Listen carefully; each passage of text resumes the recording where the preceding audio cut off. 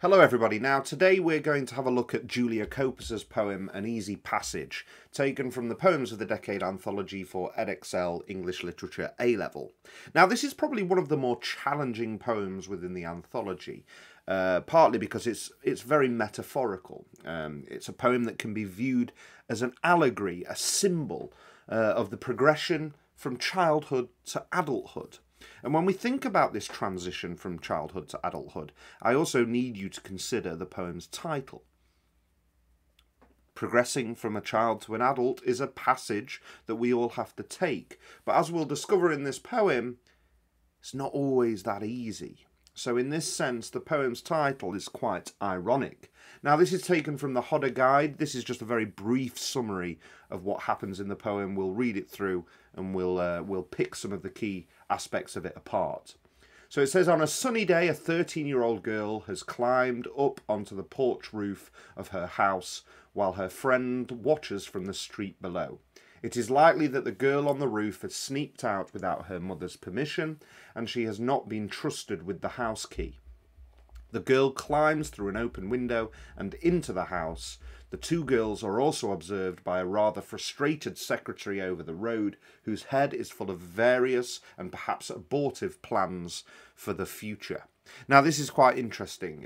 This poem really depicts quite a simple act. There isn't much of a narrative to it, but what we will discover throughout this poem is that it's layered with meaning and symbolic and metaphorical meaning, all linking back again to this sort of liminal state between being a child and being an adult, and all again linking to this progression of childhood to adulthood. If we're unaware what an allegory is, this is just a definition from Google. It's a story or a poem that can be interpreted to reveal a hidden meaning, typically a moral or political one. So here, this simple act of, in somewhat clandestine fashion, this girl climbing back into her parents' home, is a wider allegory for the progression of childhood to adulthood. So the poem begins. Once she is halfway up there, crouched in her bikini on the porch roof of her family's house, trembling, she knows that the one thing she must not do is to think of the narrow windowsill, the sharp drop of the stairwell. She must keep her mind on the friend with whom she is half in love and who is waiting for her on the blonde gravel somewhere beneath her. Keep her mind on her and not on the fact of the open window, the flimsy hole-punched aluminium lever, towards which in a moment she will reach with the length of her body, leaning into the warm flank of the house. So, as I've mentioned, the girl here is quite surreptitiously and secretively climbing back into her parents' house. And the poem begins actually in medias res. I'm sorry if I've butchered that. It's a Latin phrase, which basically means in the middle of things. We're not given an introduction into the characters or the settings or the setting of this poem. It begins right in the middle of this journey back into her parents' home.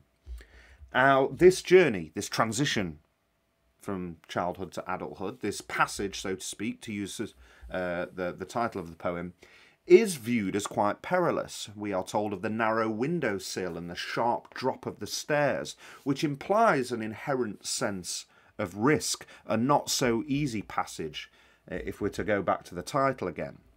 We're also told of the girl's friend, with whom she describes that she is half in love with.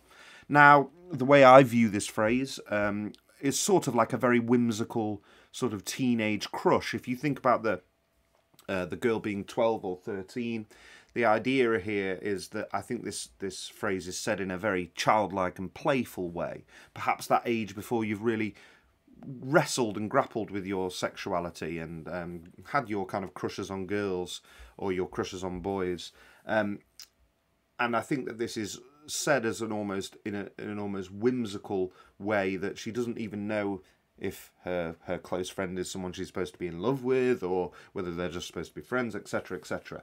But this phrase, half in love, and if we go back to the opening line here, once she is halfway up there, halfway into her parents' house, this these two phrases show how this poem explores liminal spaces, this liminal space between being a child and being an adult. And really, this is the crux of the poem, because the outside, I glitched for a second. The outside really here is the domain of the adults, okay, the free, independent world, whereas the inside is shelter, protection of youth, maintaining of youth, but also of parental control.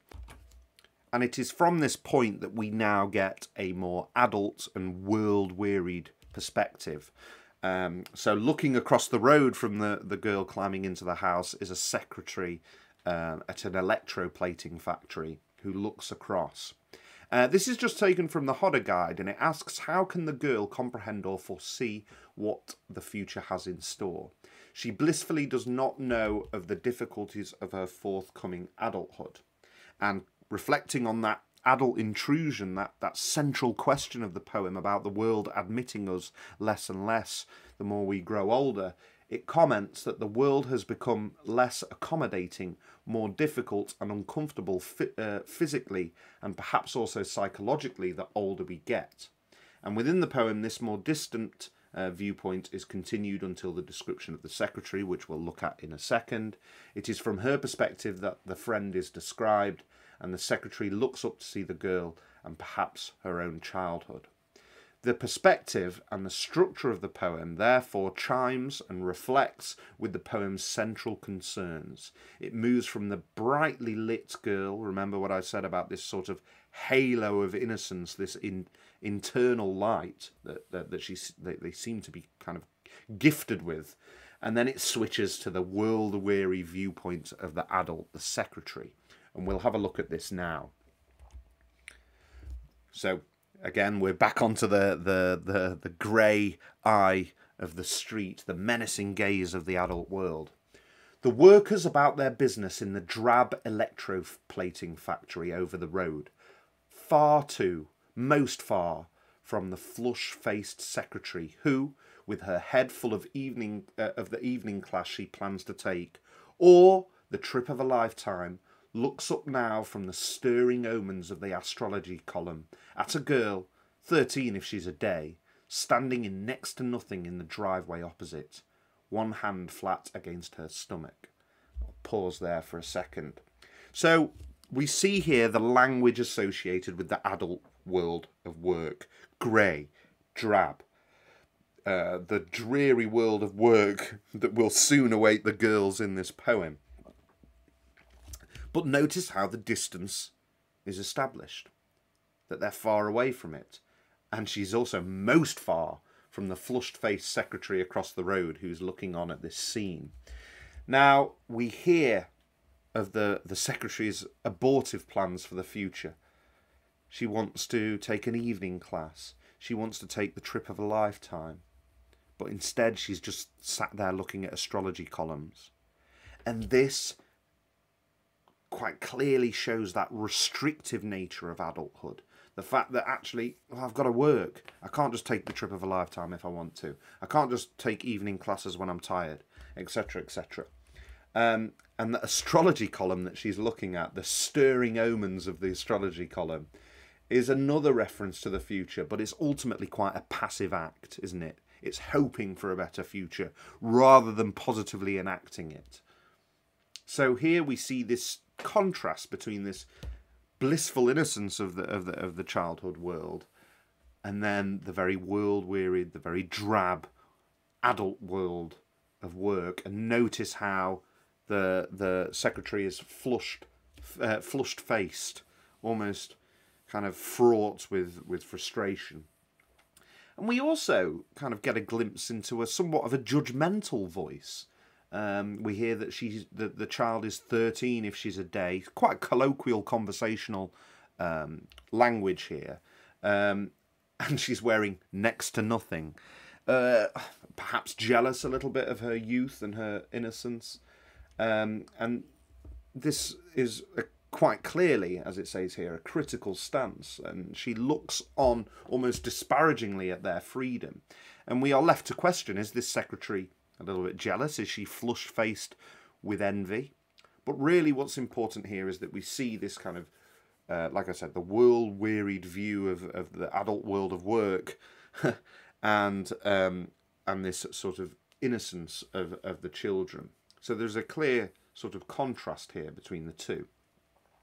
So she's standing in next to nothing in the driveway opposite, one hand flat against her stomach, one shielding her eyes to gaze up at a pale calf, a silver anklet, and the 5 neat shimmering oyster-painted toenails of an outstretched foot, which catch the sunlight briefly, like the flash of armaments before dropping gracefully into the shade of the house. And that's it. It's a really quite simple act that happens in this poem, but as you can see, it's layered with many meanings. And one thing that this poem does is focus on aspects that we would probably deem as somewhat irrelevant, like the pale calf and the shimmering oyster-painted toenails. Now here, the pale calf does show that perhaps the child is more familiar with the controlled indoor world of the adults, that she doesn't get out all that much, particularly without the control of her parents. And obviously in common literary heritage, anything that's pale or white does have connotations of purity and innocence. We also see the silver anklet. Now, anklets very much once had connotations of slavery and restriction, but now the anklet appears quite light and harmless. Again, the painted toenails. Is this another image of the transition from childhood to adulthood? You know, I'll leave that to you to question when the first time you had toenails painted, for example. Is this another symbol, along with the earrings, the tiny breasts, the anklet? Are all of these symbols about that transition to adulthood? Now, however, the anklet can be viewed as a dual symbol here, one that is perhaps still a subtle symbol of limitation and restriction. Perhaps only when the anklet is taken off that she will truly be free. Now, the ending of this poem is very ambivalent and ambiguous. It's not 100% clear. But what we do know is that she drops back into the house. But what's really interesting is that these toenails of the outstretched foot almost glimmer and shimmer in the sunlight and are described as being like a flash of armaments. Now, this is quite interesting. This simile, the toenails being compared to armaments. Now, armaments are military weapons and equipment. Now, when we think about this passage from childhood to adulthood, this flash of armaments, this flash of steel, of resistance, so to speak, it's only a flash. A flash is here and then gone. And this perhaps suggests that more will be needed to defend her in womanhood. The adult world is one that, as we've seen, is fraught with restriction and danger. And that although she is there is a flash of maturity there, and a flash of fire, of steel, that more will be needed later in life as she transitions into the adult world.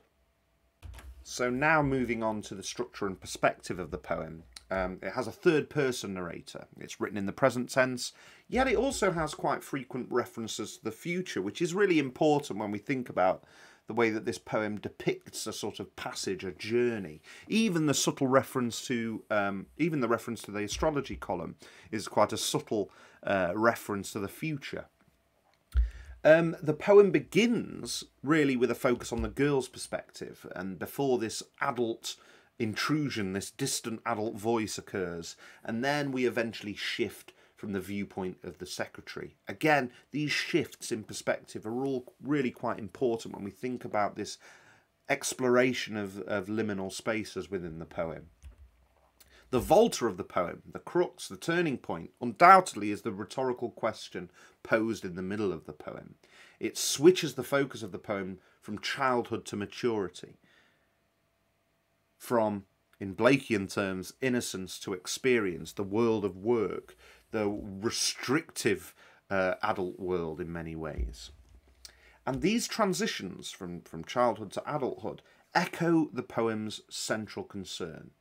We go from the brightly lit girl, this sort of halo of innocence, to the world-weary viewpoint of adulthood. And the poem itself consists of one single stanza in free verse. It's written in free verse, and it consists of only 4 sentences with frequent and jom lines. And this creates quite a conversational tone throughout. And this is obviously reflected in some of the language that's used, describing her as 13 if she's a day and wearing next to nothing. It's quite conversational language used throughout, which sort of adds to the very much the realistic aspect of it.